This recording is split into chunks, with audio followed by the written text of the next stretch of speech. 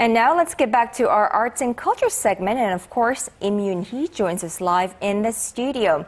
Well, good to see you after a long holiday. Good afternoon. Good afternoon. There were many events going on because of the Children's Day and Buddha's birthday. And Yoonhee, today you have an exhibition that is fitting for this occasion, right? Right. So I'm sure viewers noticed over the weekend many of the events that took place for the two holidays. But, you know, Buddha's birth, the day of Buddha's birth, is not just for people who participate in Buddhism. There are quite many events that many people can take part in. And so one of these photo exhibitions is not just limited to those who follow Buddhism. I think everyone will enjoy it. Let's take a look. Buddhism is a commonly found religion in Asia. Many follow after the teachings of Buddhism in search for enlightenment and the sublime state of nirvana.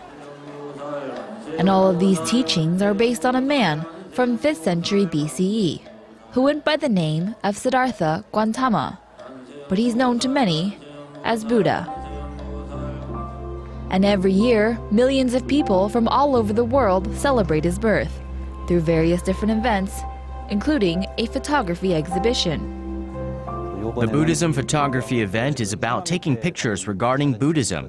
We have an event every month, and this month's theme is the wind chime. They're often hung on the roofs of temples, so we visited various temples to take these pictures.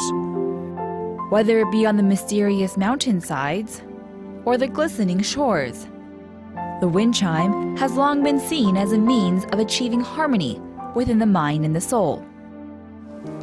Soft resonating sounds from the chimes are believed to bring a sense of peace and well-being, and were often hung around Buddhist temples for decades throughout the history of Asia. The wind chime seen hanging around Korea often feature a fish, wiggling peacefully through the air.